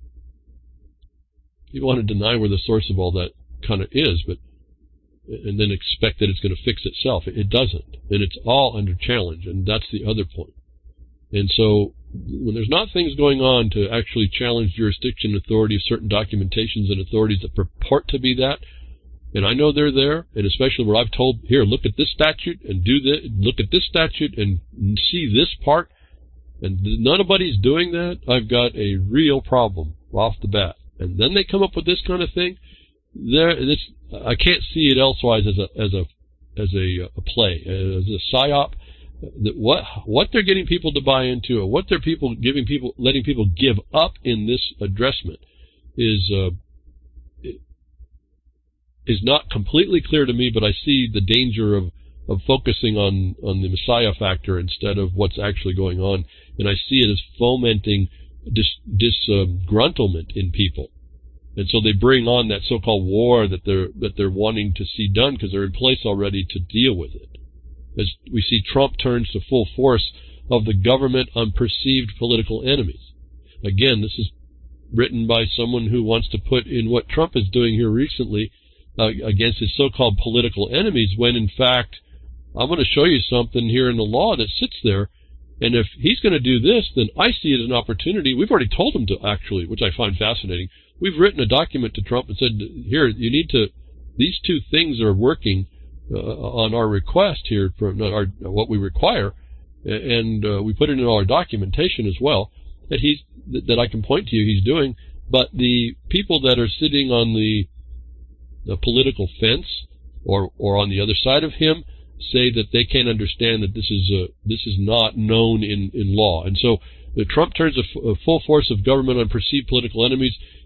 President Donald Trump found 4 former federal officials guilty of treason Thursday, and then commissioned his intelligence agencies to help the Department of Justice prove it.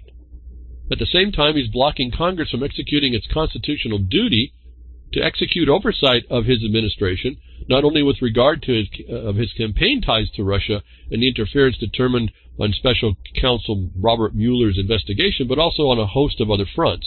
He's wielding power in ways not seen in the United States in generations, if ever, and which many experts say, isn't that quaint, experts say do not resemble global norms for heads of state.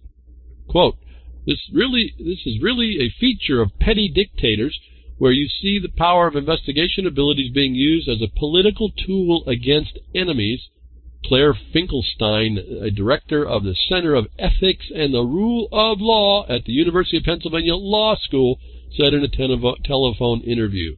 Quote, in this case, I believe it is a deliberate attempt to confuse the public, to spin a certain narrative about how intelligence community to throw pixie dust over the facts surrounding the 2016 election, she said. And it's remarkable in my mind, not mine, hers, in my mind that he's been successful with these tactics in terms of convincing a significant share of the American public that he is the victim of the deep state conspiracy. Well, we go through and analyze all that, how wrong that statement is anyway. But let me just go back to the objective basis. It's not an issue here. If it is that it hasn't been done for a long time, does it mean that it's not there to do? And if it is there to do, isn't this is just a statement on that her part that we haven't had accountability to the laws I'm going to show you exist right now that authorize this president, any president, to do this? And I'm not even talking about the dictator that they are, the dictator-in-chief they are under the new Civil War United States. I'm talking about writing in the code relative to things to do, and that Trump actually did this correct when I point you to the code that sits there that may not be actually being enforced, that may have needed to be enforced if we're a diligent and vigilant populace wanting accountability. That crimes are going on that are left uninvestigated, I think, is our problem. I'm not necessarily endorsing what Trump's done, and I don't know his actual motive about political enemies. Maybe they are. But if he has probable cause to believe that treason is done, let me read you 2 sections of code. I've cited to you these things over before, and here's my thing about it. If he now knows about these, this is what we're asking him to do on other levels. Now he's not unfamiliar. So as I'm looking and pulling information over time together on what he's willing to do and what he knows, I can now incorporate things like, well, as you know, 18 U.S.C. 4 says this, as you just executed on these 4 characters over here. So now I get to integrate his prior action. Now I know he does it, even though he has not acknowledged it before.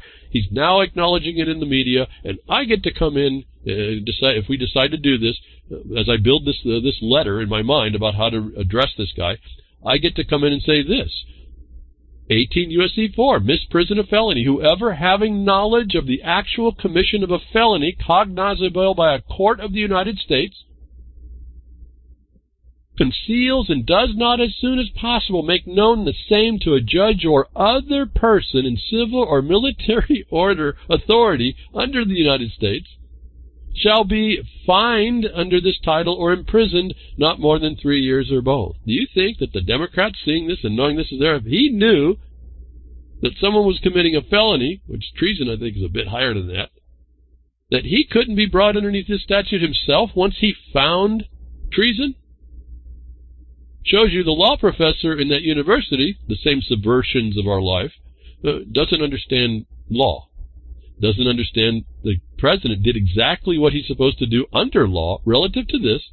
I'm not talking about whether or not how it's motivated, just that he's found by the law, by this law, he's found someone doing at least a felony, and he's turned it over to another person in civil or military authority under the United States. Now, why doesn't it say criminal there? Instead, it says military authority, which I find fascinating as heck, folks.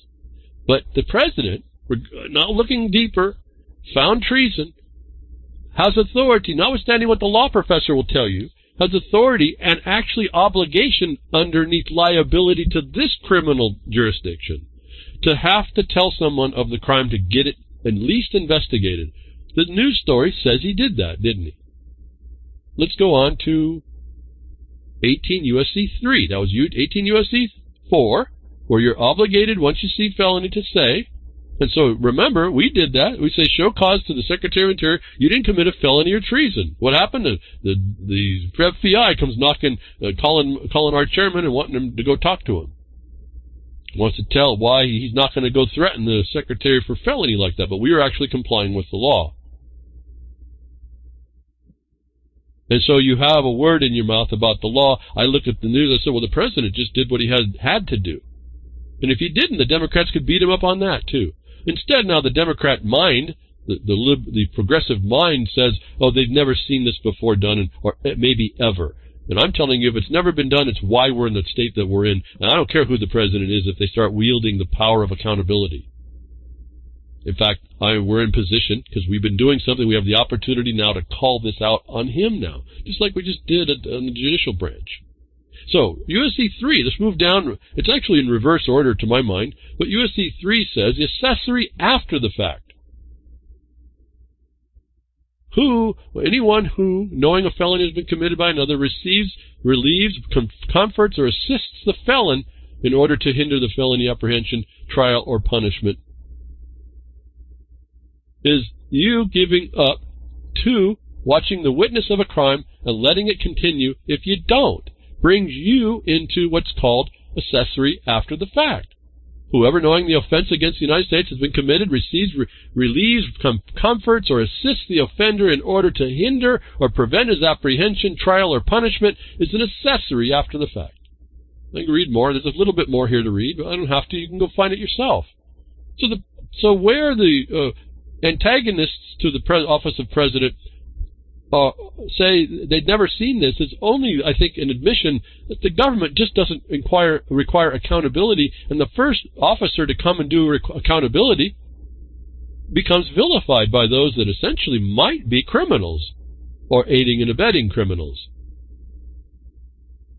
So why is this news important to me? Well, I just get acknowledgement that there's somebody in the office of the President of the United States having the only authority right now under something, a notice we have before him for equity, enforcement, power, and rights, that he has the decision. I now know he knows about this provision, and he's doing it exactly correct. And we won't know how correct and whether or not it was not warranted until his Attorney General, another military authority term, decides whether or not that's accurate. Trump will not. Upon his determination, he's determined felony. He had to do that in order to be able to advance it to the other person required to look to see whether or not that's happened. And so, again, I want to point out that this is notice to us. We can take it the way it is. We can take it as it's filtered through bias, or we can actually look and say, hey, this is what's going on, and look and see in the law, well, it ought to go on. And then I offer, it's not going on enough. And when we move forward on this very same provision, the FBI attacked us. That brings the whole DOJ and the FBI under scrutiny. This is a whole other style problem, because the DOJ is the same Attorney General that this office of President just went and talked to. So, whatever you might hear, it looks like to me, there's a law that says that accountability, once you determine the felonies happen, doesn't mean that you're right, but once you believe that you have the elements, as I tell you to think more now, what's the elements of these felonies? What causes this to be a crime? You're supposed to tell somebody to arrest it. It's right here. And if you're found to not do it, you could be brought into liability as an accessory after the fact as well. And so there's laws here. Who is enforcing them? This guy is doing it maybe for the first time. It happens to look bad because it looks like it is after his so-called political enemies, doesn't it? And so what do I do about that? I don't know. I'm looking more the consistency in the laws that people are using that they deny to the people. And I'm asking you all to eventually position yourself that you can show up what appears to me at this point to be a giant hypocrisy and make evidence that nobody can dispute of the fact, instead of because of our mere opinions are disregarded. I can tell you there's no accountability. We look around, we see it, but I can show you the code that's right there now. I can tell you now that an official, by their actions, their deed, explained the very same thing that law was required, and now we're having the question that was never done before. And then I have to ask you, then, are you in a country that law prevails? Not the rule of law like that professor wants to see, but the law, the objective basis that guides our conduct, and in this case in official capacities. And if it fails at the top, regardless of whether it's a caucusocracy or not, if it fails at the top, it's failing you. Now, my only thing is, are you in a position to out that? And are you there? Now that you've heard this, you should be able to write your letters as well. This is affecting you whether you know that or not. Would you write a letter in condemnation to the article or author? Would you write it in support of the official that's working for accountability? Would you start writing to the senators and the congressmen that are ruining your life underneath a military authority already that aren't honoring this accountability that was supposed to be there to make it so your life wasn't quite so miserable? Are you defending yourself whatsoever with the proper way? Or are you just complaining hither and yon about all the blah, blah, blah? Are you specific to the thing that needs to be said relative to an authority that these people are supposed to be doing, whether or not you've seen it? I'm telling you that this acknowledgement that these things haven't been done in a long time is why we're in the problem, and gives us license to now make it we can now add it to our tools and weapons. And so, just look at a news article. I look at them different. I'm saying, okay, this guy did what the law said. Great. But now I know he knows. Now there's no excuse why he's not doing it for us, the people. Now, again, that's the president. You can do that. There's lots of things in lots of places that you find written right in the code that these people that are in office are supposed to do, but they don't. And that's how you catch them.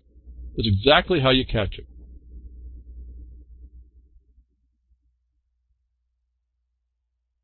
So now we go on to state law, and something came up in the news, a notice here, outrage. And it happens to be, interestingly, on a subject matter I covered long ago with the DAPL. It correlates to these kinds of things. Now, this is down in Texas, and they're trying to avoid some things.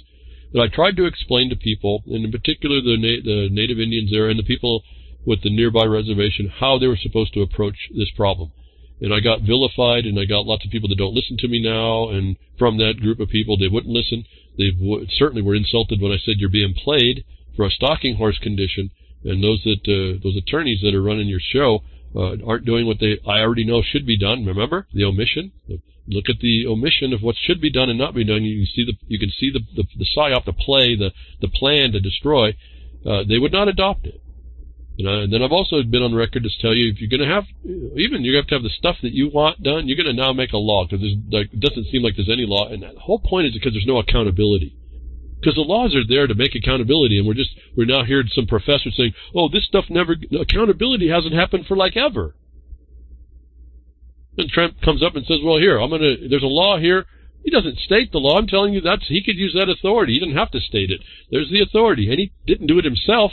He came to a conclusion a felony was being done. The first point he had to do, he can't approach it by not coming to that determination, I hope you understand that. He has to come to that determination before he can pass it on.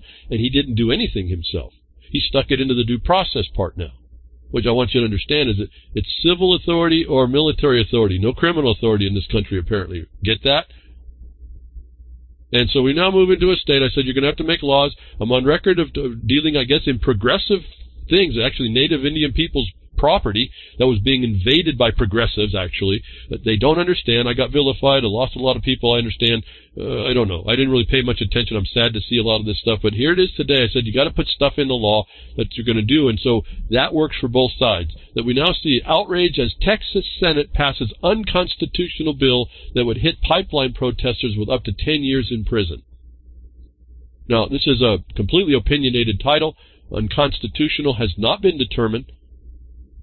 You may feel it's unconstitutional, but no different than the Espionage Act can press up against the freedom of speech, and they're going to do that. You have to go prove the unconstitutionality. You just don't make a claim for it. And so up comes a thing that regurgitates the problem. In fact, this actually came through the Twitter, and I never got a response to it. Someone tried to vilify what I do behind the woodshed. They actually thought I was right of them. And what was interesting is they were apparently MAGA and Trump train and all this, and they thought I was saying stuff right of them, right politically. Well, I've sued. I have my name on a lawsuit that sued both parties. So I don't know where I'm at relative to that. They're just felons. They're treason. They commit treason. They're members. They admitted to that. So where I sit politically, I'm kind of not even on the spectrum, but they looked at my stuff and they thought I'm right. Make America Great Again, Trump-trained supporter, thought I was right of their position. Shows you how far left that whole condition and thought pattern is.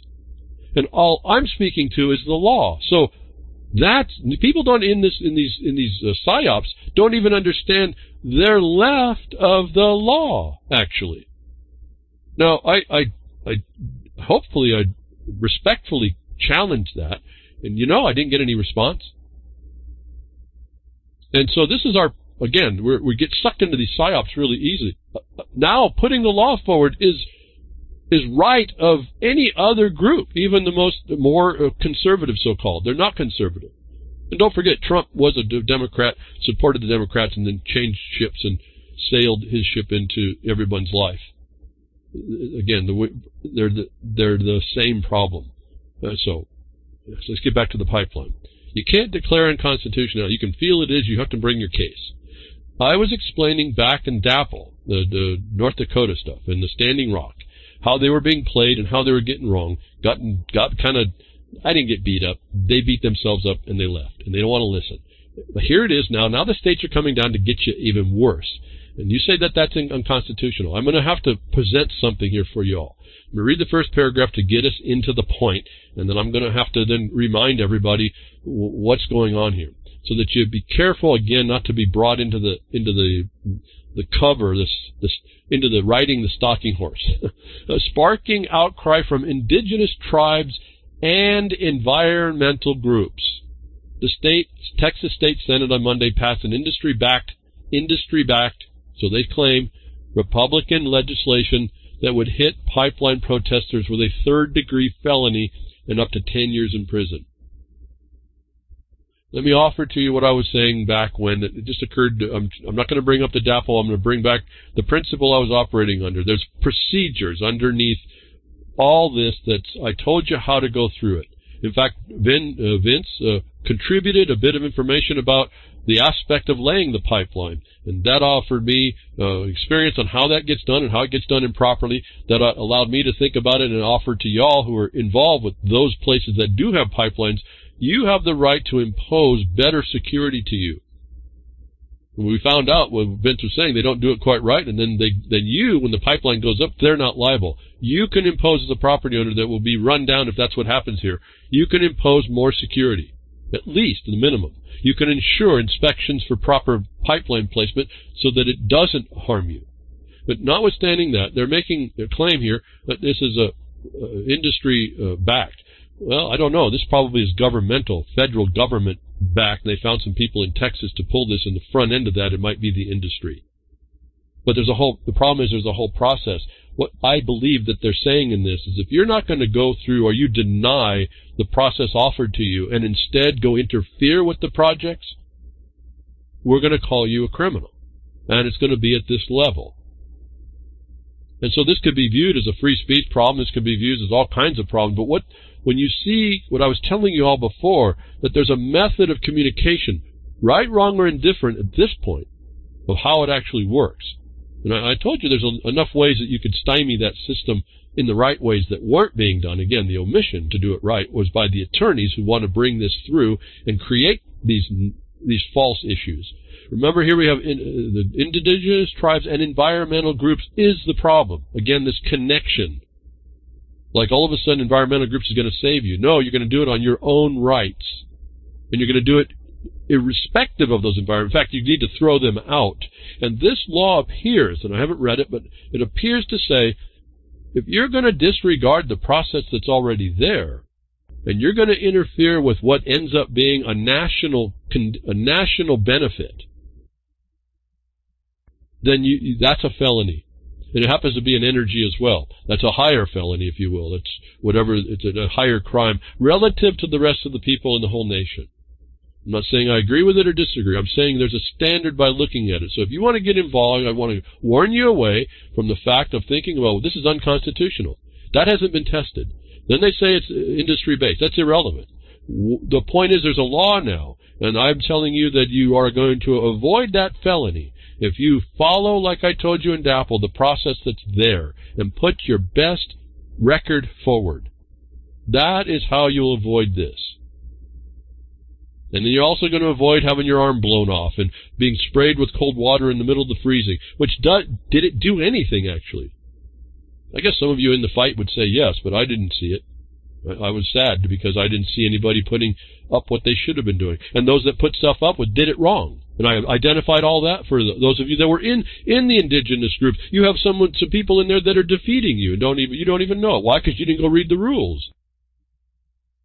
I can see the problem all the way from behind the woodshed, and you all didn't. And this is coming down because you did it wrong, and now they're going to answer you. And they're going to start it in Texas, and we'll see. Maybe somebody will be able to argue that's unconstitutional. But I think when they throw up against the fact that you are contrary to the whole process offered for you for due process, it's not going to stand, and it's against a national interest. That's difficult to prevail against. So it's just a fact, folks. Just the way that works. I'm not here to embrace any. I want to put people's minds in a better frame to understand what they're up against. One thing came through that was kind of interesting. Now we're moving because the environmental groups tied to oil and energy have to do with, again, we're back to that sustainable world and sustainable controlled governance and sustainable this, and which involves this climate change, was an interesting article that popped up in my mind, and it kind of goes back and forth, and I don't know if I can do this so well on the air because I have to describe something to you. The first picture that caught the first story that caught my mind was this story called this notice. Again, notice from The Guardian, and I'm more and more I look at The Guardian, they're just a mouthpiece of government and propaganda and agenda and whatever. But that's okay. You look inside to what they're doing to find out more of the truth. Why The Guardian is changing. Again, they're focusing on their language, and they're changing again the language it uses about the environment. Now, let's get back to that pipeline. If you've got environmental groups that are having to change their language as they go, that's not very foundational if you have a right to protect. I'll just tell you that right now. But getting to this story, why The Guardian is changing the language it uses about the environment. For now, house style guides, and remember when you get into court, there's style guides, and when you get into government and property, in the statutes, it's all style guides, so you got to pay attention to all that too, for those of you who have never heard that. Very interesting and very fascinating. Again, a lot more study. But for now, house style guide recommends terms like climate crisis and global heating. So that got, global heating was just a laugh. So this is all ridiculous. It's all fraud you ever heard me talk about. But what got my mind was I see the picture they showed. Was a bunch of polar bears, all huddled together, all milling around, and you look at a bunch of trash heaps. So you read the description. It said, the destruction of the Arctic ecosystems forces animals to search for food on land, such as these polar bears in northern Russia. The destruction of Arctic ecosystems forces animals to search for food on land, such as these polar bears in northern Russia. And there's a ton of bears, like a dozen and a half bears, I don't know, babies, all piled together looking over the garbage, right? Then I read this story. Rotting trash piles sky high in L.A., attracting rats and raising concerns of a new epidemic. They didn't say pandemic, did they? No, because it's not, they can tell you it's not a virus that a doctor that transmits DNA between two regions. So it's an epidemic. Rat-infested piles of rotting garbage left uncollected by the city of Los Angeles, even after promises to clean it up, are fueling concerns about a new epidemic after last year's record number of flea-borne typhus cases. They go down and they also say that this is caused by climate change. And I want to go back to that picture of those bears. You go back, you push those picture down, and you make those bears really small in the picture relative to the garbage heap they're standing on. They started looking like rats to me. Now, how is it? What is it that's actually causing a conglomeration of animals in a place of a garbage pile? Easy pickings, folks. What animal would want to go run down an elk when they can go to their garbage pile that people live? It's both blamed on climate change, but those bears look just like rats. In a Russian garbage pile, as the rats looked like in the pile in the streets of L.A. These stories come together. They're both blaming climate change, and what it is has nothing to do. The conglomerations of animals eating easy pickings food. It cannot be based on any of this nonsense. That it doesn't matter what the Guardian changes their terminology to. It's an evasion of the truth. It's a fraud, and they'll use everything to try and make you think, oh, there's no ecosystem. No, there's an easy pickings garbage pile. How many stories have you had the bears go to the garbage cans? How many times have you gone to the paper, to the Nation and figured out that they don't want you to keep your stuff in your tent because they'll eat your tent? Thank you for being here today, this week. Grimmer, thank you for what you do at reallibertymedia.com, and Jules over there at UCY.tv, thank you for your support and simulcast. I do appreciate that. I hope something I said encouraged you to do. Choose that one thing and move forward, folks. That's when it starts for you. And I'll be with you next week, tech diffs or nature willing.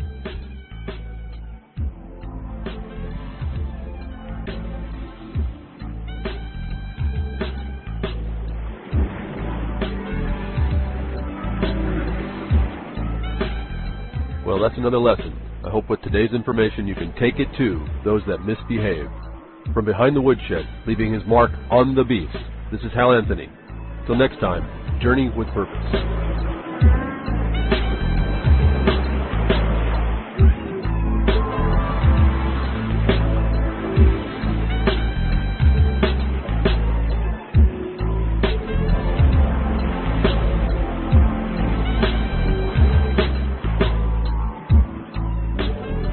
That's what opening up a can of whoop-ass feels like. Son, you just opened a whole case of whoop-ass.